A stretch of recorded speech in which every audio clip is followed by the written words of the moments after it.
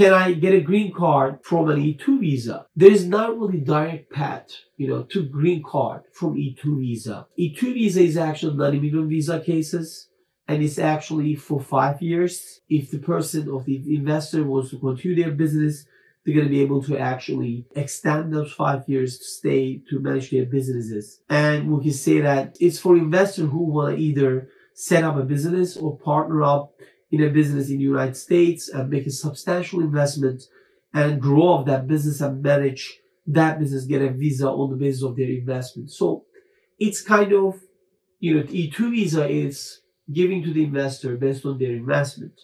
But what I can say that if your investment goes up to $500,000 down the road, once you have the E2 visa, you invested, but you keep investing into the business, and then the employment you created, you start having more than almost 10 people working for the company, then you're going to be able to actually apply to get the green card. Another way of actually for E2 investors to be able to get the green card will be if, let's say, even if they're managing their businesses under their E2 visas, and if they get an offer of employment from another company in the US and would like to hire them, work with them, definitely they can pursue that to get the green card through another employment.